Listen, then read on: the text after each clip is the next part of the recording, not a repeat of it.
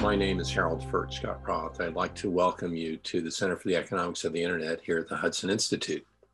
Today we'll be discussing incorporating national security interests into federal spectrum policy. American military, diplomatic, and intelligence operations are vital to our nation's security. These operations rely upon a wide array of technologies, including communications, surveillance, and navigation. These technologies, in turn, rely upon scarce radio spectrum rights that are increasingly in competition and even in conflict with commercial uses, such as commercial GPS, satellite, and 5G wireless services. How does the federal government balance commercial, national security, and other interests in radio spectrum? To answer these questions, we've invited two of my colleagues here at the Hudson Institute, Bryan and Rob McDowell. Bryan is a senior fellow at the Hudson Institute and director of the Center for Defense Concepts and Technology. Prior to Hudson, Mr. Clark served in the United States Navy in a variety of capacities. Rob McDowell is a senior fellow here at Hudson, and he served as the Commissioner of the Federal Communications Commission from 2006 to 2013. Before we get started, just as a bit of historical background, the concept of allocating spectrum goes back to the late 19th century and early 20th century. And most of the early allocations of spectrum had to do with the military and particularly with naval applications. The first international conference on spectrum allocation was in 1906 in Berlin, and it was heavily focused on the use of spectrum for ship-to-shore and shore-to-ship communications. And at that time, countries from around the world gathered in Berlin to figure out exactly how to coordinate that type of spectrum use. The next major event in spectrum allocation occurred in 1912 with the sinking of the Titanic and the recommendation in the United States that all ships of a certain size be equipped with telegraphy. Wireless telegraphy, of course. Today, we have a much more complicated set of allocations of spectrum, including both federal and non-federal use. And I'm going to ask my colleague, Rob McDowell, to discuss how spectrum is allocated today. Well, thank you, Harold. And it's great to be on this panel and great to see Bryan as well. And thank you, Harold, for putting it together. So yes, you're absolutely right. So the Federal Communications Commission, our old agency, is in charge of non-federal regulation of non-federal spectrum. The Department of Commerce through NTIA is the coordinator for all federal spectrum, and that includes DoD uses and every other federal agency. And there often is a conflict there. So many other countries, you have one sort of minister of telecoms where it's a unified, we can talk more about this later, as whether or not this is a good idea in this country or not, but where there's a unified regulator of all spectrum for both government purposes and private sector purposes. But this inherently causes potential conflicts, especially as the world becomes more hungry for spectrum and all the different applications of it. And every day there's a new idea, and that's wonderful. There also are ways to make us more spectrally efficient and to use technology to manage spectrum more efficiently. And we can get more into that a little bit later. But that's the general construct for folks watching this to remember is the Federal Communications Commission handles all non-federal management of spectrum, and that includes local public safety. So the state police, your local sheriff and fire and rescue and things like that, as well as commercial satellite, terrestrial mobile uses, fixed terrestrial uses, et cetera. So that's it in a nutshell. Okay. Bryan, would you like to tell us a bit about national security use of spectrum? Yeah, thanks, Harold. And it's great to be on this panel. It's great to see you and Robert.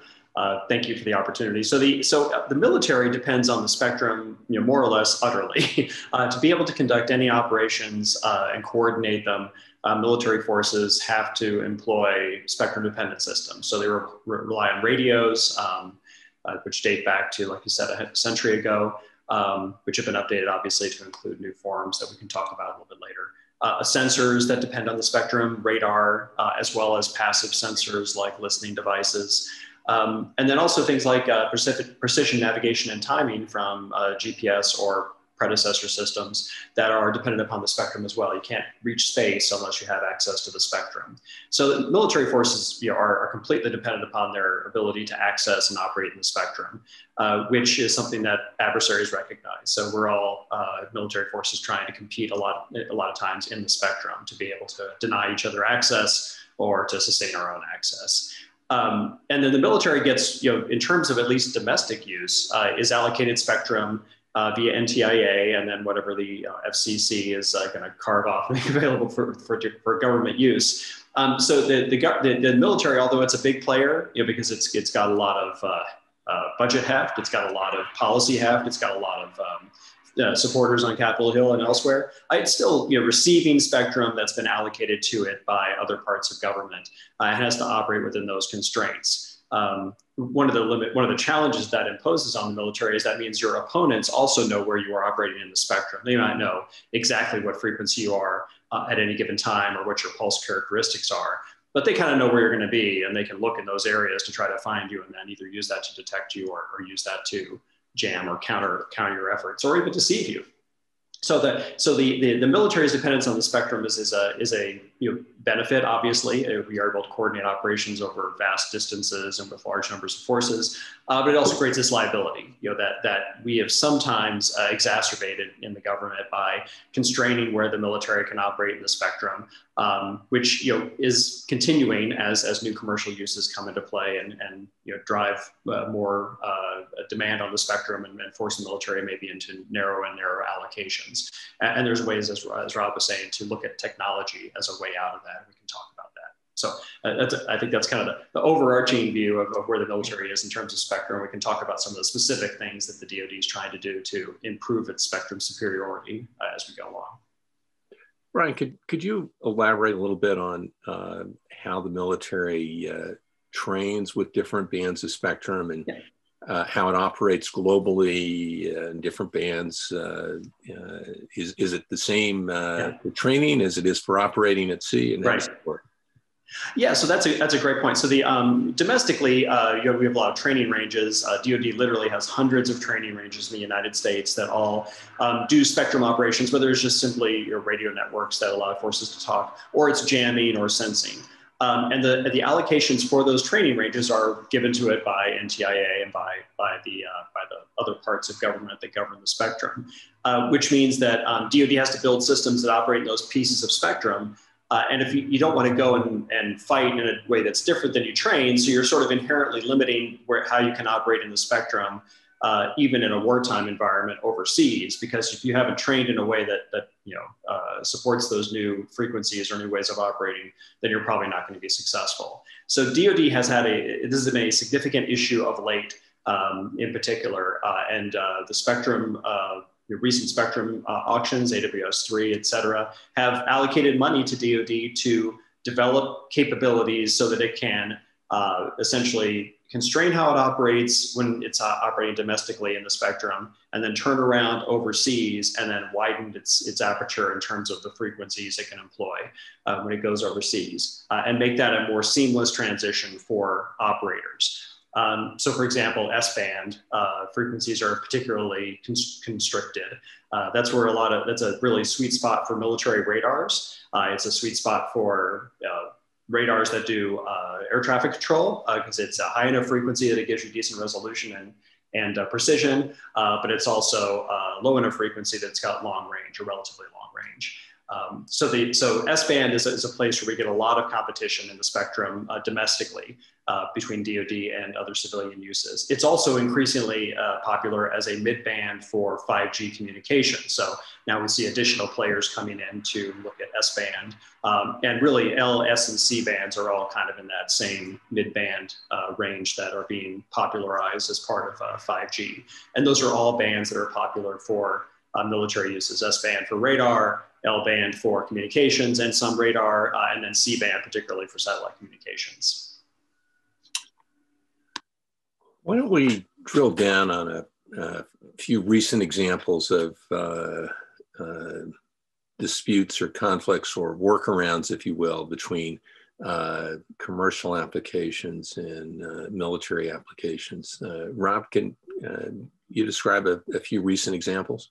Sure, and I hope this will be a conversation. So Bryan and you ought to feel free to jump in. So maybe for the audience to understand that spectrum policy, the jurisprudence is a lot like the management of real estate, the management of land. So with land, you zone certain neighborhoods together. If you think of a town, you have residential neighborhoods that are in one area of the town. You have the busy main street, which is noisier in a different part of town. And maybe on the edge of town, you have industrial or light industrial areas. Those are all zoned by local land use planning commissions and such. And that is a lot like how we handle spectrum. It's a lot like land. So different frequencies are better for different purposes. And of course, brilliant engineers every day are changing what we thought we knew. I left the FCC 8 years ago, and there's some very high frequency bands, let's say 24 gigahertz, for instance, which when I was leaving the commission 8 years ago, that was not being discussed as something that could be used well for mobile wireless for 5G services, for instance. So the other part of that, to extend the analogy regarding land, just to kind of set the predicate before we get into the specific debates, is harmful interference. And so that is sort of the prime directive, if there are any old Star Trek fans.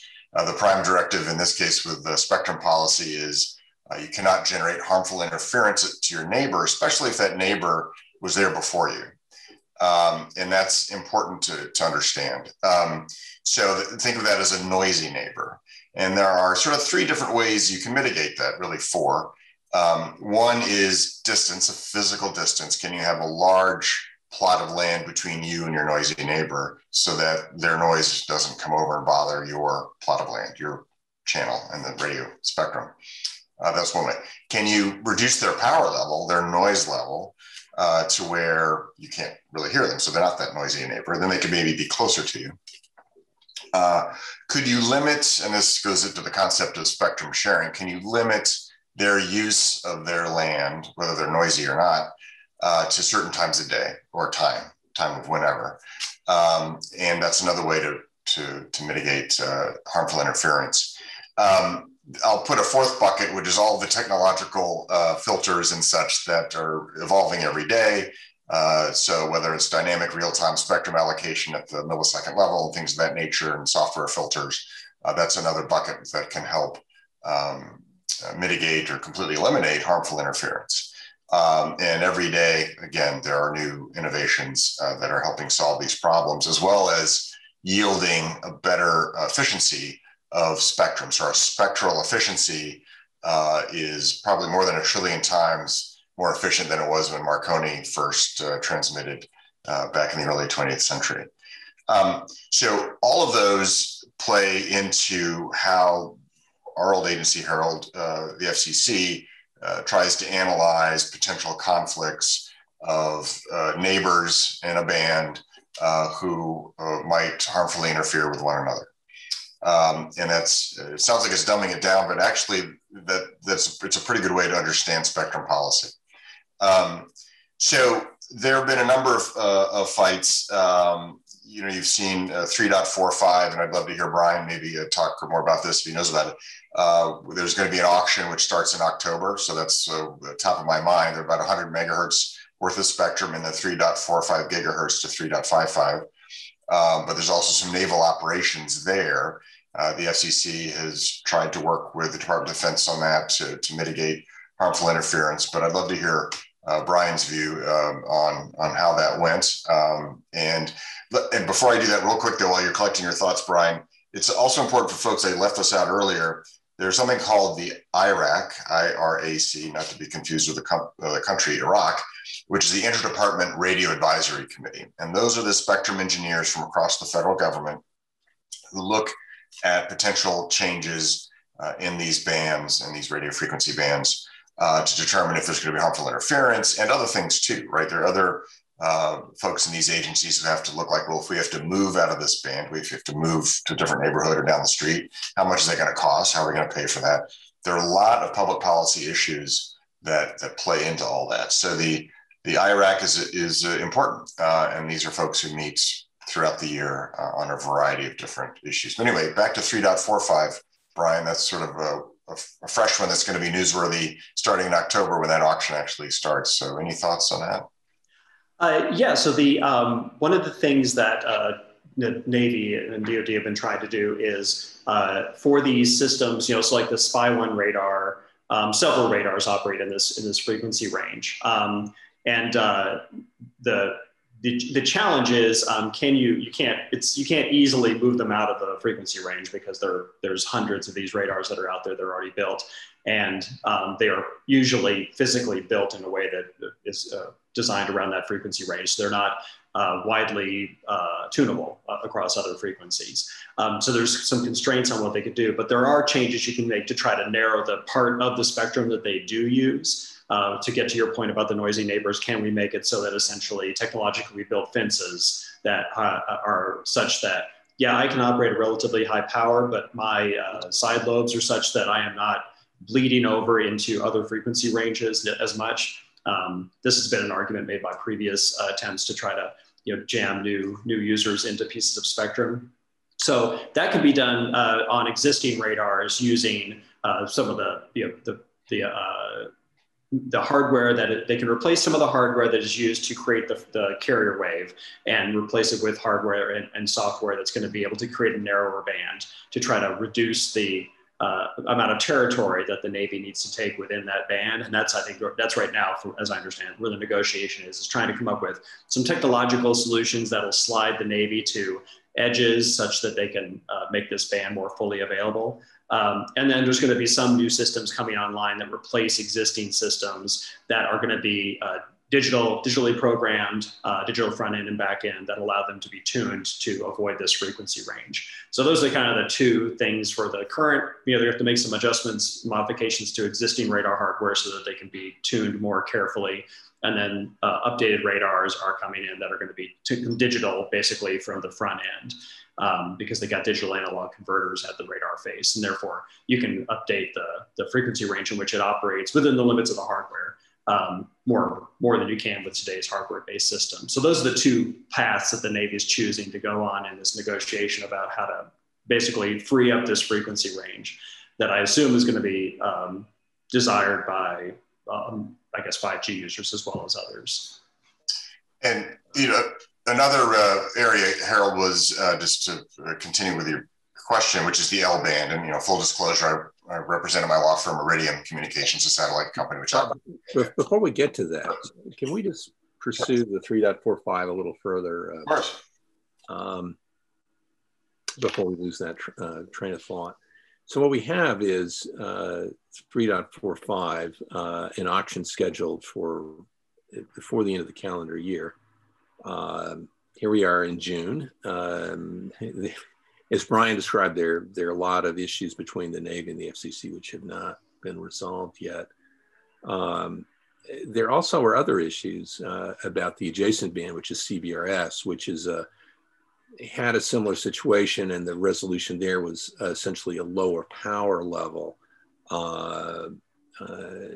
which is good for certain types of architectures of wireless systems, and it's been very popular thus far.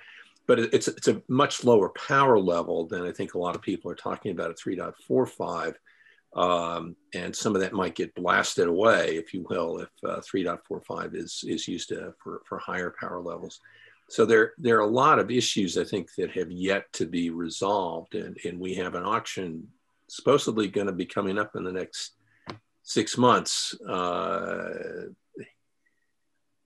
Commissioner, how do you see, are we going to get this all resolved in time to have the auction? Yeah, the latest I've read is that the SEC wants to launch that auction in October. And here it is, we're recording this on June the 2nd, so that's not a lot of time necessarily, but it is a big priority. I think it is resolvable. A lot of these issues are resolvable through some of the methods I pointed out before, which is, can you create distance between one user and another user? What about power levels? If you reduce a power level in a way that spectrum becomes less useful, you have to have antennas closer together and signals don't travel as far.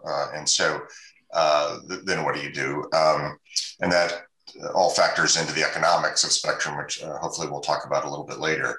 But there are some outstanding questions, but I know this is a bipartisan priority. The commission, the FCC right now is divided between 2 Republicans and 2 Democrats, and they're forced to compromise. It's actually a pretty good model, in my view, to keep it that way at 2-2. And so they're going to have to find ways to get to yes. I'm pretty optimistic that they can in this case. And so that we will, oftentimes these auctions slip, the start dates slip a little later than folks would like initially. But I can see it happening or starting before the end of the year. Absolutely. Good. All right. I interrupted you. You were going to go to L-band. So I was just first of all, leading with a disclaimer that through my law firm, Cooley, I do represent Iridium, which operates in the L-band. But let me, as objectively as possible, give a little bit of the story, which is the L-band years ago, decades ago, was zoned, if you will, to be a satellite-only neighborhood. What's interesting is when we talk about the conflict sometimes between federal spectrum users like DoD and the private sector, in the L-band, it's almost exclusively private sector spectrum, yet it gets caught up in these debates. There's a sliver of NOAA spectrum in it, so it's not entirely a private sector spectrum, but GPS is in that neighborhood, as are satellite communications companies like Iridium. But who are some of the most important customers of GPS and Iridium, but the federal government, especially DoD. So for position navigation and timing, those types of functions and applications, for classified functions for our warfighters and the intelligence community, all of those are very important. So those are private sector licensees who have the federal government as a customer. And so we have seen in the L-band dispute a lot of private sector players who might have the federal government as a customer be very concerned, but also a lot of surprising other entities that don't have the federal government as a customer, like the agricultural community. They depend heavily on precision agricultural technologies to maximize the efficiency and production of land and harvesting. That's very dependent upon satellite-rooted technologies. There's certainly private aviation, general aviation, which don't have an application in the defense sector. What's interesting is that the L-band fight has been advertised as we need to repurpose portions of that spectrum for terrestrial wireless. And this has been going on for about 15 years. So it started off, I think, as a 2G debate, and now it's being branded as a 5G debate. So that's how long it's been going on. And there was originally a company called Light Squared, which bought a satellite company and then wanted to repurpose the satellite spectrum for terrestrial purposes, get the land rezoned, again, that analogy, to zone it up so that it becomes more valuable. And I know Harold, as our PhD economist, is probably dying to talk about how the economics of all this drive a lot of these debates. So the FCC a couple times, in my view, has fumbled the ball. And now there's a reconsideration of that because, again, of the concept of harmful interference. And so through the National Defense Authorization Act that became effective as of January the 1st of this year, after a veto override vote, overwhelmingly bipartisan veto override vote in Congress, the National Academies of Science, they're re-examining the FCC's order from April of 2020. But what's interesting is we're talking about a total of 35 megahertz of spectrum, by the way, which is not, the L-band is not harmonized for 5G. There's no international standards body that says it's 5G spectrum. It was not in the FCC's 5G plan being called for 5G spectrum. So we're talking about 35 megahertz. In the past 4 years, the FCC repurposed about 5,400 megahertz of spectrum, not all for 5G, but a lot of it. And this is a rounding error. So it is advertised that we need the L-band spectrum in order to beat our adversaries, global adversaries, in the race to 5G. What we really need the L-band spectrum for is if we have to beat our adversaries in a military conflict. And having precision navigation, one quick story to tell, you may remember a few years ago, there were some Navy sailors, and I know Bryan probably can speak to this, who ended up in Iranian waters, I guess accidentally. There's a theory in the press anyway, that their GPS signal may have been spoofed. And so satellite communications down the street from GPS and the L-band can help verify, sort of triangulate and verify to see if your GPS signal is being spoofed. That's very important when you have cruise missiles and ships and planes and rockets, all needing accurate GPS information. And you can't risk harmful interference in that band. So this is one that is going to have to be reconsidered by the FCC, in my view. Yes, I do have a client interest there, but is a large bipartisan and growing body in Congress very concerned with this, and 2 or 3 really of the commissioners, 3 out of the 4 right now, the commissioners of the FCC have expressed some concerns about that April 2020 order of the FCC.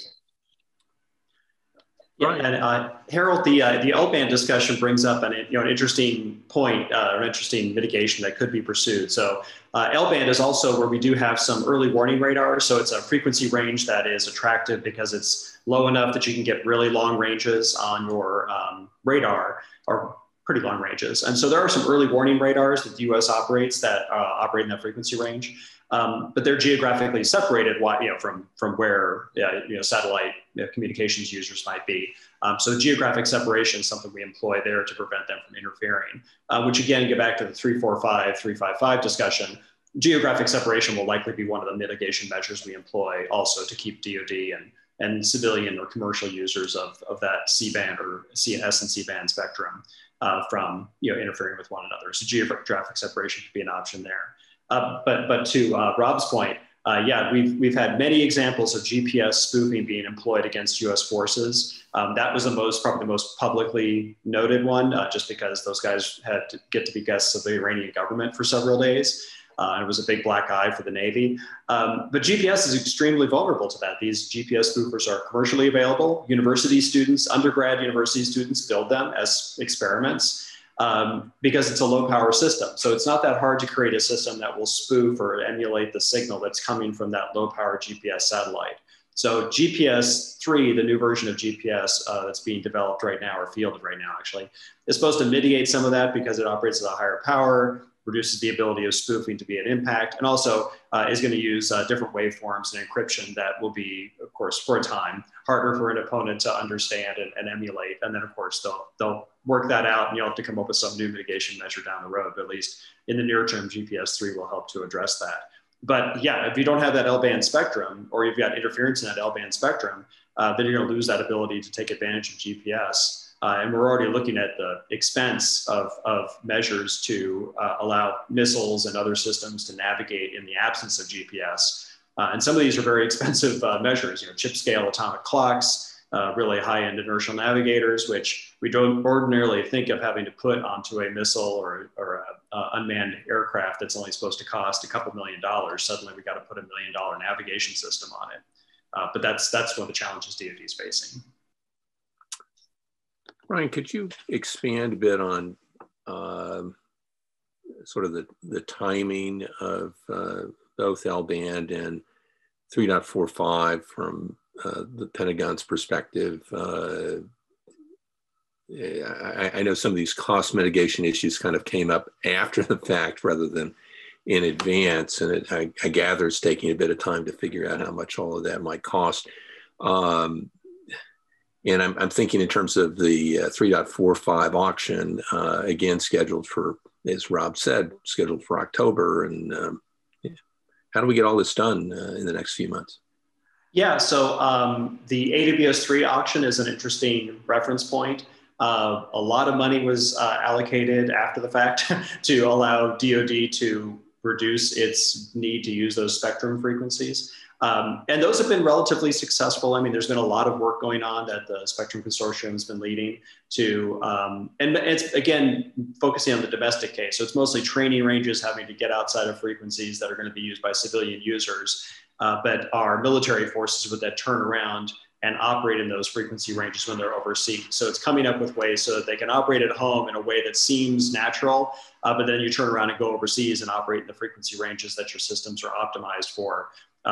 That if you did it at home would interfere with commercial telecommunications uses. So the AWS-3 effort was, I mean, successful in that it has a plan, it's funded, it's pursuing it. But to your point, the timing is not right? So we've already, that spectrum is already going away, and DoD is having to now try to backfill and come up with ways so that troops that are training at home can have basically interfaces that make it look like you're operating just as if you were overseas, but in reality, you're operating in parts of the spectrum that are consistent with what you've been allocated. So that transition is going to take a little while, which affects training really more than it affects DoD's operations overseas. The 345 to 355 case is going to have a similar impact, where it's going to be on training at home. Also, system developers, so radar system developers that build and use radars that are then put on Navy ships that go overseas. Well, they got to be able to test those radars at home before they finish them, or they got to do some kind of research and development. So they need some geographic dispensation essentially, so they can operate those radars in that frequency range within at least their facility or near their facility. So that is probably doable within the time frame between now and October, because we're not talking about necessarily a technical mitigation. We're not going to go and necessarily make all these modifications to radars between now and then. We're probably going to focus on using geographic separation in the near term. And then over the longer term, if we do have to operate more of these radars at home for either homeland defense purposes or training, then we'll have to come up with a mitigation plan that modifies their hardware or their software in order for them to change which part of the frequency range they're using. Great. Well, there are several other examples we could go through, but I think the general point that I want to get out is there are national security interests in spectrum, that spectrum policy is increasingly driven by the FCC, which has some coordination with DoD, but not a lot of close coordination, I'll put it that way. And the question comes up, is this system working well? Or is there a better way of doing it? And I want to toss that out to both of you. Is the system of coordination between federal and non-federal users, is it working well? And if so, do we just leave it alone and then continue on our merry way? Or is it showing signs of weakness, signs of a lack of taking into account the interests of the other sector? And if so, is there a better way of approaching this? Rob, you want to take it first? Sure. So briefly, I tend to be an optimist. I know we see a lot of strife and conflict. The 24 gigahertz proceeding is often used as an example of that. What we don't see is that there's a lot of dialogue, there are a lot of meetings that go on years and years in advance regarding identifying different bands long before that ever hits even the trade press. And that's a good thing.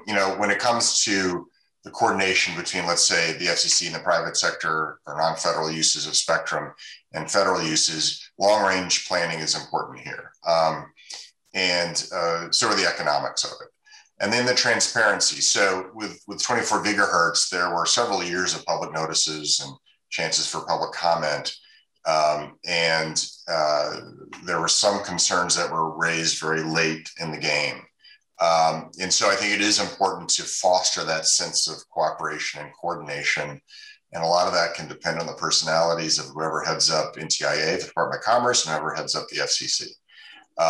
And one of the most surprising things I learned when I was a commissioner, and call me naive if you want, was how much personality can drive public policy.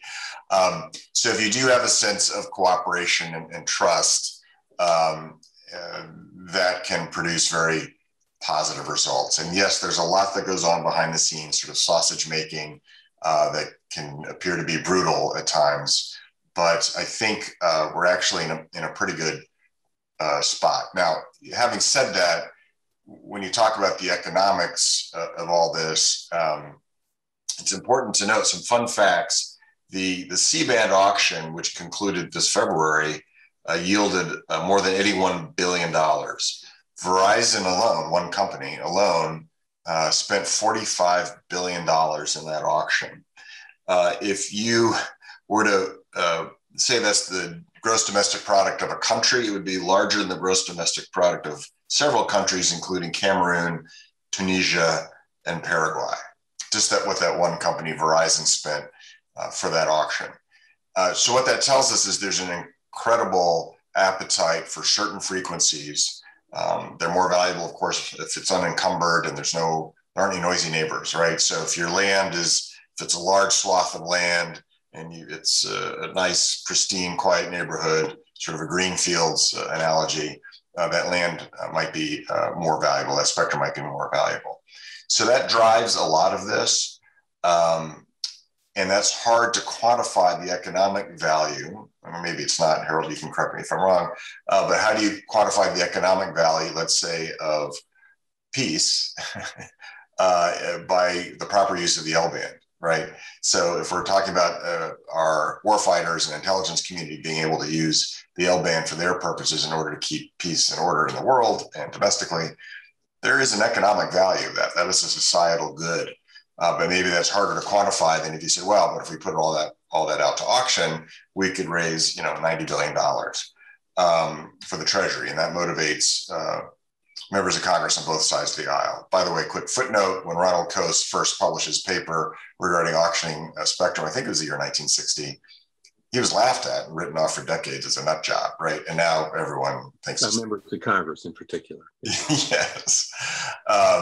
So all of that sort of complicates things, but I tend to be an optimist. There are some vigilant, knowledgeable constituencies on all sides of these debates. And at the end of the day, I do think it works out well, but it's not perfect for sure. Bryan? I think from the DoD perspective, they would say it doesn't work very well. So you have to talk about a couple of examples. So if you look at, I guess one example where maybe it does work okay is the CBRS, the spectrum sharing arrangement that was established under CBRS so that you could have people operating in that. That took years. Right, that took years. But at least, DoD was in the process and they weren't just pushed out of that spectrum willy-nilly or arbitrarily before that decision was made. So they were part of this long deliberative process to establish the spectrum sharing arrangement so that we could operate, in this case, Navy, shipboard air defense radars in that frequency range, and then share that spectrum with commercial users. And also there's FAA radars that operate in that range. The issue was that we have homeland defense purposes that those radars are intended to support as well. So post 9/11, we had ships operating off the U.S. East Coast doing air defense operations using their Spy-1 radars at high power, operating in that same S-band, that other users want to be in. So that kind of sharing arrangement is something DoD would like to have happen, maybe with the 3.45 and 5.5. Band, if that's possible, or some kind of arrangement so that the geographic separation could be established so they don't have to go back and do this hardware work. But that doesn't usually happen. Usually the spectrum auction customers would like to get their spectrum. They would like to be able to operate it as soon as they can. And therefore we don't have years for this process to play out, allow arrangement to be set up. So DoD often will get kind of pushed to get out of that spectrum and then work out the mitigation measures on the backside, which is what's happening with AWS-3. And I think that's DoD's frustration, is that they feel like, hey, we're getting, on the back end of this, we spend a lot of money. We don't get nearly as much money in return as we have to spend in order to make the modifications necessary to really operate. But then at the same time, we're getting pressed to train and maintain readiness by operating, in the United States or in coastal waters off the United States, where these spectrum allocation conflicts come into play. So they feel like they're getting pulled from both sides, where people want more commercial access so that they can free up spectrum for these new innovative uses. And at the same time, they've got GAO and others telling them, your guys aren't ready, because they aren't able to train sufficiently, or not getting enough training done, or your training is not realistic in a lot of cases.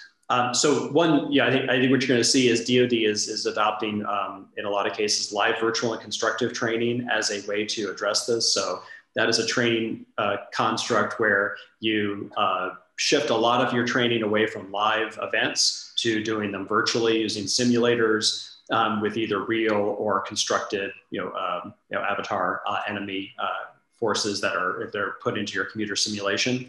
So you combine that with some live action so people can get used to the muscle memory of operating systems. That approach is becoming more and more prevalent in DoD. And one of the drivers for that is this spectrum allocation concern, is that in most of the training ranges, they're already encountering challenges with encumbrances, from the local community, and then that the need to free up spectrum is just making that much more urgent. So I think you're going to see a lot more effort to try to get out of the live and do more of the virtual and constructive training on the part of DoD as a way to mitigate this, so that they can train like they would fight. So even though they're not using the real system, they can at least not have to pretend while they're at home and do it a different way, and then turn around and go out to overseas and do it the way they would really want to. No, I think both of you make some very good points. I would say from an economic perspective, it's a complete mess. Rob mentioned Ronald Coase, who was the first person to really seriously suggest auctions for spectrum. But all of that really depends on well-defined property rights, which Ronald Coase also pioneered a lot of thought about that. And right now we don't have very well-defined property rights, particularly I'd say between federal and non-federal users. And so that is what leads to a lot of these problems. It leads to lots of questions about who needs to be protected from interference from the other. The FCC's reasonably good, I would say, at sorting out those issues among non-federal users. But right now, there's no good referee to sort out the interference protections between federal and non-federal users, with quite naturally the FCC protecting the non-federal users and no one really protecting the federal users. So I think we've got a problem. But there's no, on the other hand, I have to say, I'm not sure there's a really good answer either. I'm not sure that anyone particularly wants to just send everything to NTIA and kind of get rid of the FCC's role in spectrum management.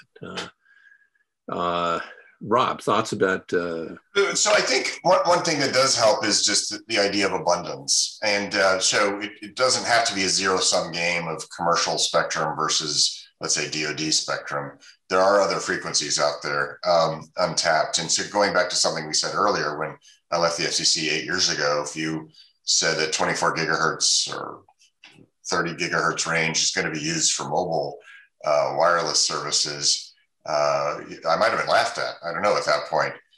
So you don't know what frequencies might become valuable based on some technological breakthrough. And it doesn't have to be DoD or other federal agencies of spectrum. It might come from somewhere else. So again, there was the notion, so I was sworn into the FCC on June the 1st of 2006, so a while ago. The notion then was mobile wireless 3G spectrum was only sub 1 gigahertz, right? So low band, what we call now low band. And that was all the best from the brightest were focused on that. And that has changed dramatically in a relatively short period of time. At least it seemed to pass quickly to me. So the past 15 years or so. I tend to be, again, an optimist that maybe there are other bands out there that can be used to where you're not threatening federal users or other users. And at the same time, those incumbent users, let's say it's DoD, are finding ways to be more spectrally efficient. Full disclosure, I sit on the board of a company called Shared Spectrum Corp, and they invent hardware and software to make the federal government more spectrally efficient.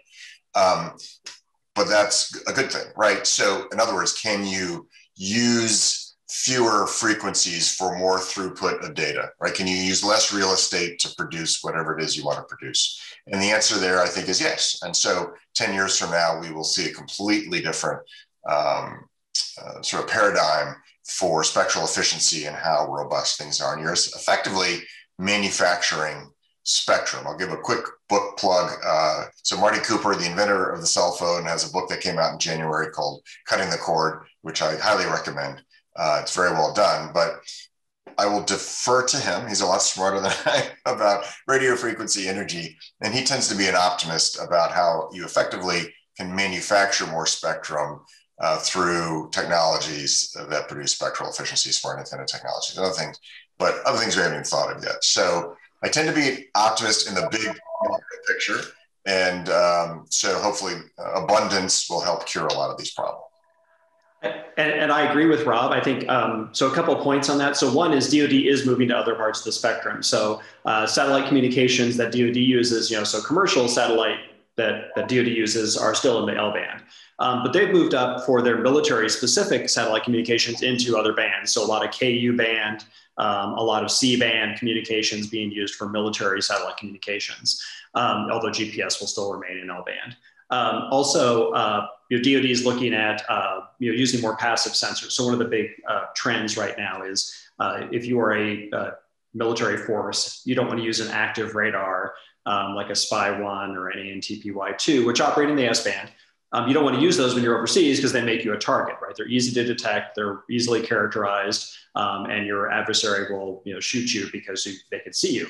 You can see this happening in Ukraine. So this is what the Russian forces use as their primary targeting method is passive sensing of an opponent's emissions, whether it's a cell phone emission, a radar emission, a radio communication emission. So passive operations are becoming much more the name of the game for US military forces when they're overseas. So passive sensing primarily. And then for communications, they're moving much more towards low probability of intercept, low probability detection systems, which to Rob's point are highly spectrally efficient, because if you want to avoid being detected, well, you want to operate in as little real estate as possible, right? Just like if someone's trying to find you on the ground, you want to be in the smallest part of the ground that you can be. And then you would obscure yourself by operating at low power, by using pulse widths that people aren't going to recognize. So that spectral efficiency benefits the DoD operationally. The one challenge then becomes spectrum sharing, because if you want to hide in the spectrum, being spectrally efficient is important, but you also need to be able to move around in that spectrum, just like you want to move around on the ground if you want to try to avoid being shot. So you've got to work out a mechanism so that your fellow users of the spectrum can see when you're moving from place to place in the frequency range, and then can adapt, so you can all keep out of each other's way in real time. And those technologies are being fielded now. I mean, there's lots of places where those types of technologies have been pursued. The simple versions of them are already in our cell phones, so it's not like that's a new idea.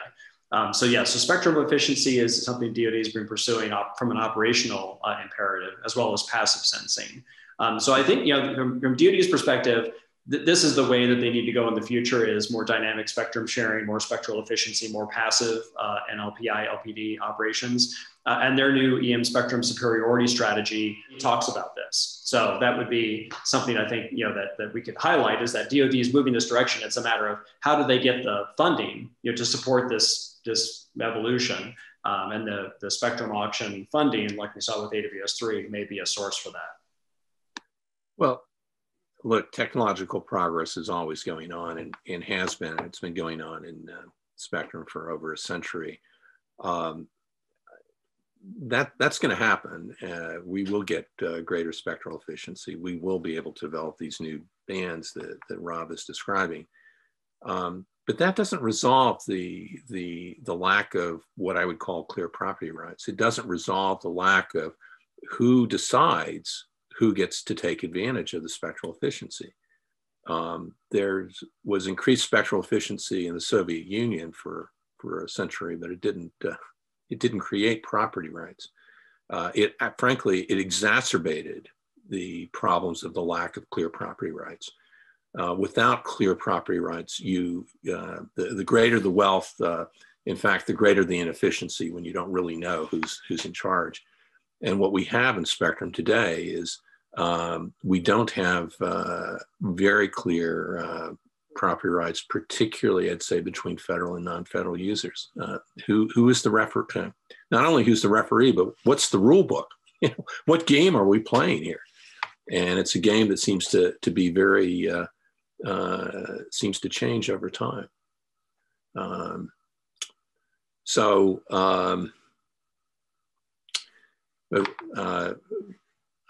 don't know. Rob, how do you respond to that? Well, again, I tend to be an optimist.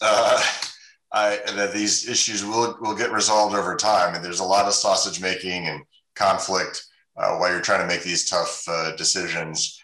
The clear property rights issue is an interesting one with dynamic real-time spectrum allocation.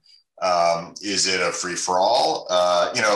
I'm reminded of, and I know we're short on time, so I'll be quick, but my father grew up on the Tex-Mex border. My grandfather was a rancher at 2 ranches in Mexico. And just over the border from Del Rio, Texas, which has been in the news quite a lot recently, there was a doctor, Dr. Brinkley, who had a 1 million watt transmitter radio station. Of course, it was AM at the time. This is the 1940s. And Dr. Brinkley's signal reached from from the Mexican border, just on the other side of the Rio Grande, all the way to Chicago and St. Louis, and he had these sort of quack medical cures. I don't know, he was selling monkey glands or something. I don't know what. Yeah. Anyway, this was set up before the Communications Act of 1934, before the creation of the FCC and the Federal Radio Commission, and before some treaties entered into between the U.S. and Mexico and other countries regarding all that. So my father would tell stories about how he was just a mile or 2 away from this huge transmitter emitting tremendous amounts of energy, how the screen doors in their house would vibrate with the you could hear the voice of you could hear the radio show, in other words, through the screen doors. Okay, so that's, I think we can all agree, harmful interference, and you don't want that. So it's not necessarily might makes right. You don't want that. But that would be no rules, free for all, and that doesn't work. So I think we can all agree on that. And dynamic real-time spectrum sharing opens some opportunities, but also some threats, to your point, Harold. And we're going to have to figure it out, but we're going to need members of Congress in particular and the FCC to all understand the national security implications of this, and the FCC, something we could devote a whole nother segment to. The FCC doesn't historically spend a lot of time briefing itself or getting briefed on national security issues.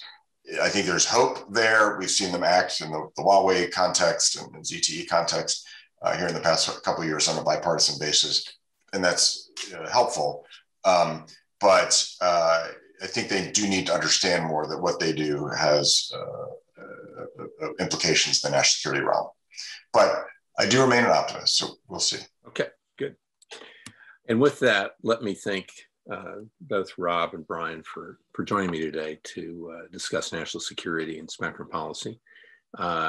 We will continue this discussion among ourselves, but for now, let me say thank you to our audience for listening today, and we look forward to seeing you all soon. Thank you.